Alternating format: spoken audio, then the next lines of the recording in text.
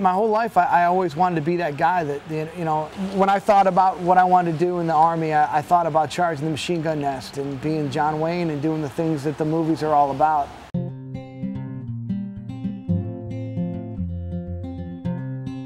My name's David Bellavia. I served in the United States Army Infantry for 6 years and served in Kosovo and Iraq. It was the night of November 10th, 2004. It happened to be my 29th birthday. We got pinned down in a house.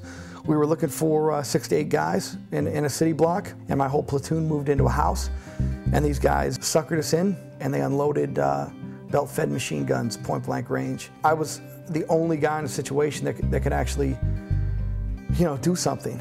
It was a horrible moment in my life, but it was also something that I realized that there was no going home at that point. Either I was going to lose my life or I was going to lose my soul.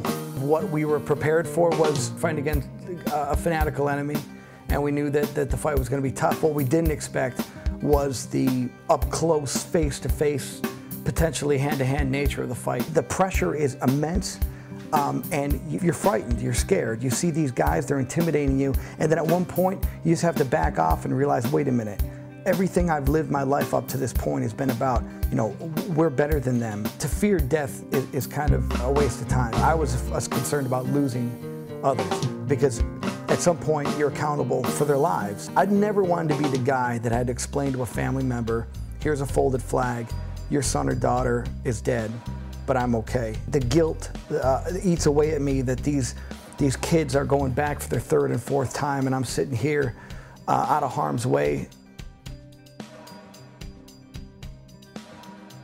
I do see that my job here is to be a dad and a husband, but I got to be honest with you, I'd be lying if I said that my soldiering days are over. If I was called upon again, I wouldn't hesitate.